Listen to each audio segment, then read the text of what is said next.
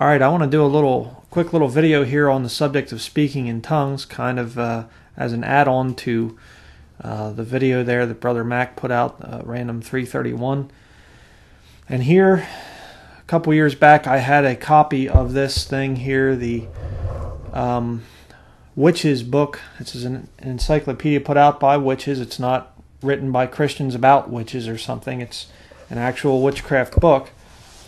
And I had it for a little while, and the Lord kind of convicted me and said, you know, you shouldn't have that thing in your collection, so I got rid of it. But I did photo scan some of the pages from it, and I thought this was very interesting here. It says, in modern Christian worship, the Pentecostal movement has revived interest in speaking in tongues and ecstatic communion with God. And I'm not going to read all this for sake of time. You can pause it and read it yourself. But it goes on down here to say, the congregation considered those who received the Spirit as blessed, much like the worshippers doing a voodooing rite, voodoo essentially. Praise those who have been mounted by a god.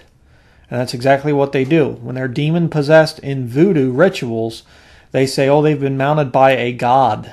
Of course, lowercase g. It's a devil, is what it is. And but it says here, earlier critics of such worship would have found the participants possessed.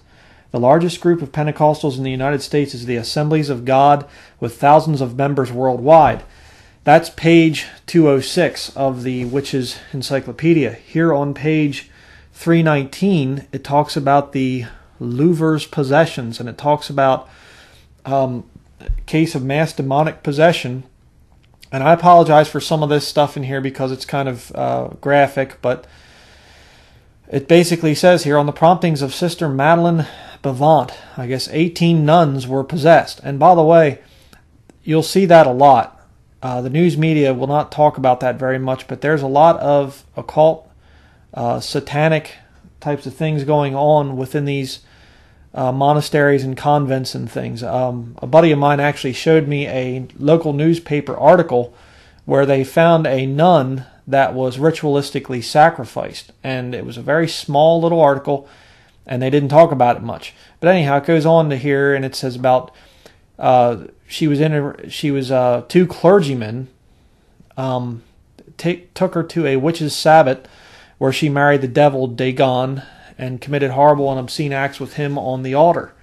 And it says here, and this is what you need to understand if you're in this charismatic stuff, Dagon disturbed the peace of some of the other nuns as well, and all showed the classic signs of possession. This is a witch's book, okay? This is not a King James Bible Baptist, book where they are attacking Pentecostals. This is witchcraft. Witches are actually writing this, and they said the classic signs of possession: contortions, unnatural body movements, glossolalia, talking in unknown languages. That's what that means. Insults, blasphemies, and the appearance of strange wounds which just as suddenly vanished. Another thing that you'll see a lot in charismatic type churches is they'll talk about the stigmata. This mark appears on the hand, kind of a bloody circle type of a thing. And they say, oh, this is a manifestation of the Holy Spirit. No, it isn't. It's a manifestation of being possessed with devils. Very, very evil stuff. Okay? So don't fall for that. Oh, by the way, very quickly here, I did save some pages out of the Witches Encyclopedia here on page 185. It talks about the Kabbalah. That's a whole other thing. But look at this one, page 139. Well, that's a rather interesting image there to have in the Witches Encyclopedia. But if you understand ancient Babylonian symbolism, the Queen of Heaven is what's depicted there, not the Virgin Mary. And notice, by the way, she has blonde hair. That's important too. Okay, Semiramis, if you study the thing, had pure blonde hair. Mary didn't have blonde hair. Mary was a Jew. Okay, and you'll see this image appearing much the same, pretty much unchanged in Roman Catholicism. They'll have a blonde-haired Mary. All right, Mary didn't have blonde hair. The Queen of Heaven did. Just wanted to add that in there. But another source here, the Occult ABC, What You Don't Know Can Hurt You, by Dr. Kurt E. Koch. And let me see, I got to look it up here quick.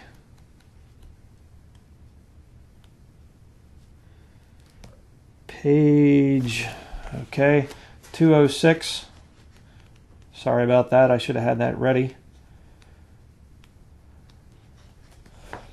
And here he's got a whole section on speaking in tongues. And over here he talks about this pastor that he knew, calls him Brother Birch, and he says, Brother Birch has investigated 20 cases of tongues in Canada. 19 were demonic in nature. Okay, in one case, the person speaking in tongues said, "You don't need to test my spirit. I bring about the speaking in tongues myself." So there are two types of modern day speaking in tongues. You have, number one, you have demonic, properly called devils, possessed with devils in the King James Version. And number two, you have fake, counterfeit. That's the only thing that's going to occur today. It's either of the devil or it's fake, period. But some people say, what was the purpose of speaking in tongues in the Bible? Well, let me show you quick.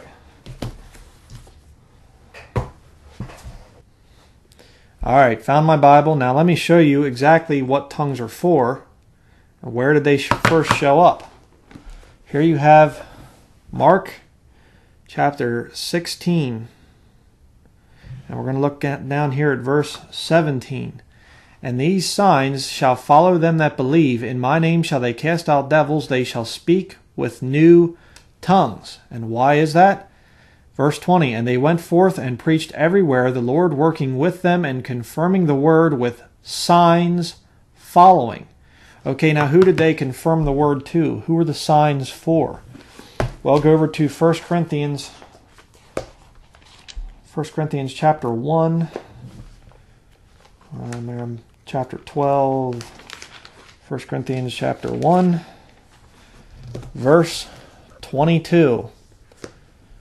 For the Jews require a sign, and the Greeks seek after wisdom. The Jews require the sign there. That's who the gift of tongues was given. It was given to the disciples, to the early Christians, to confirm the word to the Jews. They're the ones that required the signs of the casting out devils and the speaking in other tongues and the healing and things like that. But you say, okay, well, how can you prove, do you have the baptism, the initial evidence of the baptism of the Holy Ghost? Well, John chapter 16, let's look down here at verse 13. Here's the true manifestation of a spirit-filled Christian. And look at that. Howbeit, when he, the Spirit of truth, is come, he will guide you into all truth. For he shall not speak of himself, but whatsoever he shall hear, that shall he speak, and he will show you things to come. A Spirit-filled Christian will have a love for the truth and an understanding of the truth. They won't fall for lies, okay? Yes, you can still be deceived as a Christian, but you aren't going to make it your lifelong habit of just being constantly deceived, and not only deceived, but deceiving other people. Now, a true Christian that has the Holy Spirit will have a love for the truth and an understanding of the truth. Don't fall for the tongues thing.